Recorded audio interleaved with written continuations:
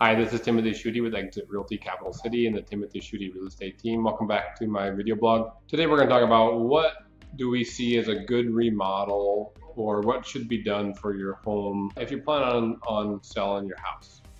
And one of the things, like there's three big main points, and one of them is don't dive into the big projects and spend excessively on the most expensive cabinets or vanities or just the high-end stuff. You're not going to see as much of a return on investment. The second point is, there's some touch-ups and some stuff that's maybe on the cheaper side that gives you the best bang for your buck. A good example of that is power washing decks and anything outside, and even your concrete to give it a brighter, shinier, I wouldn't say finish so much, but a cleanliness level.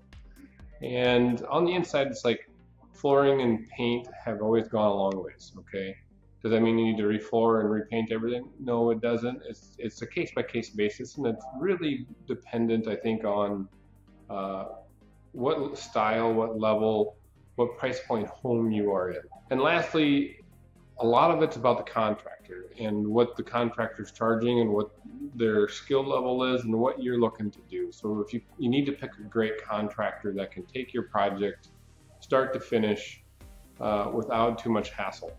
And I think all of us know or have seen that is a tough task to do. If you have any questions or would like a walkthrough with us, we'd be happy to do so. We do flip houses. We do have contractors that we work with. If you have any questions, feel free to reach out. This is Timothy Schutte with Exit Realty Capital City.